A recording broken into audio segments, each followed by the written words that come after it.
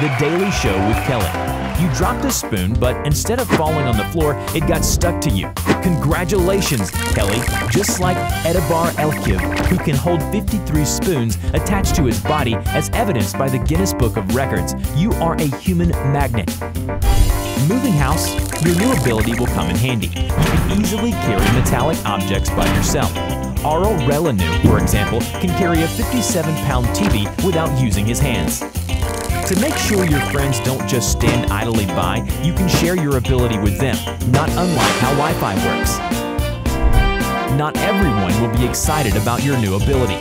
Some scientists will envy you and argue that those are not magnetic superpowers, but your sticky skin that the metallic objects get attached to. No worries, we know who's in the right. By the way, there are some limitations. Your built-in magnet stops working if you are clothed, and you'd better put your face powder away as it has the same disastrous effect. Kelly has come up with a great idea on how to prove the authenticity of her magnetic abilities. A real human magnet will be able to manipulate the compass needle. Truth to be said, no one has been able to complete this task yet. You can try and beat our presenter to it.